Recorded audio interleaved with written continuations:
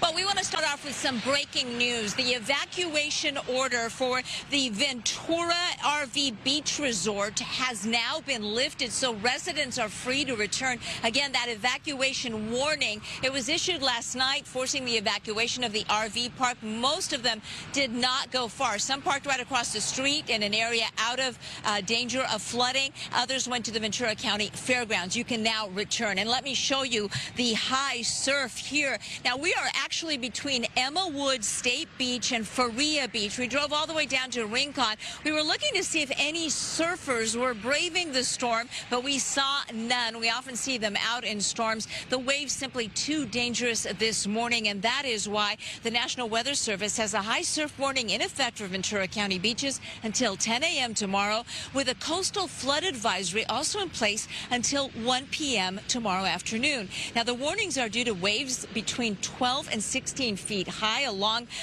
with dangerous rip currents. Sets up to 18 feet are also possible during the highest surf, and the large waves, well, they bring the possibility of coastal flooding. And earlier, we actually had to move. We were across the street, but we had to move to this side near the railroad track here because the water was hitting the rocks and coming out onto the road. And of course, we've got our camera that can be damaged, so we moved. So take your precautions. No swimming. Again, those dangerous riptides. And once again, if you're just tuning into Good Day LA, the evacuation warning has now been lifted for the Ventura Beach RV Park, so residents are free to return. Reporting live, I'm Gigi Graciette. Back to you. That's certainly some great news for them and good news for you that the sun is coming out.